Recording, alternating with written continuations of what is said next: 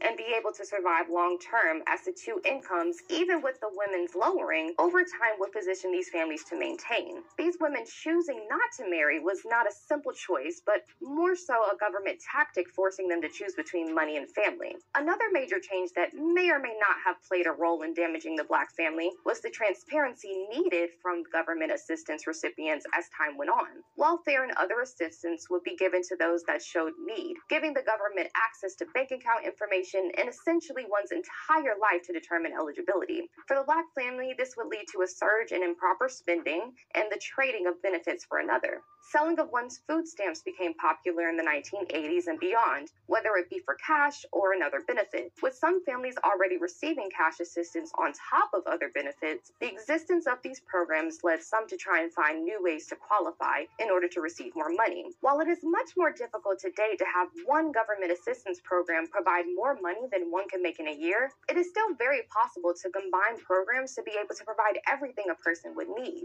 Possibly the biggest factor to consider when it comes to government assistance is how it spiked the rate of child support cases in the Black family. Once many of these women had gotten the man out of the house to receive their benefits, they realized quickly that this money, depending on how many children are present, would not be enough to sustain a home. Lawyers in the 1990s would even work pro bono on a case dealing with child support, giving these women more confidence in taking the father of their children to court and receiving more money. Courts notoriously gave men payments to make that were outlandish, with penalties that would make it impossible for them to get the money needed. This action, unsurprisingly, would lead to an uptick in crimes committed by many Black men of the time. In a published paper by Harvard alum Fritz Foley, one can see the correlation between crime and welfare payments as the text reads. Analysis of daily reported incidents of major crimes in 12 U.S. cities reveals an increase in crime over the course of monthly welfare payment cycles. The jump reflects increases in crime that are likely to have a direct financial motivation, like burglary, larceny,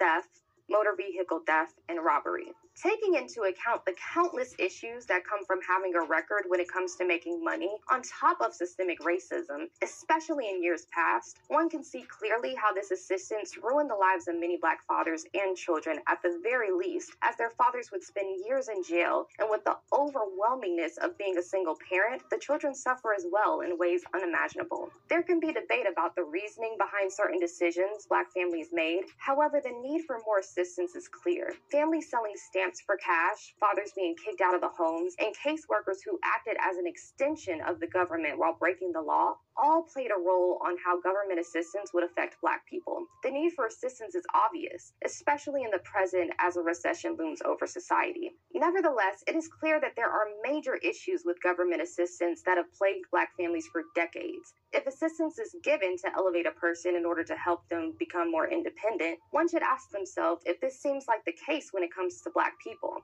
With a history of struggle and suffering despite this help, it may not be a foregone conclusion that assistance ruined the Black family, but many can argue it did little to help, as Black families today see nearly half of their homes without a father and are still financially trying to catch up in society. Stay up to date with the latest news in comedy, music, and sports by subscribing here to our YouTube channel. Follow Hype Plus across all social media and look out for original content on our new streaming service. For Hype Plus, I'm Nichelle Woods.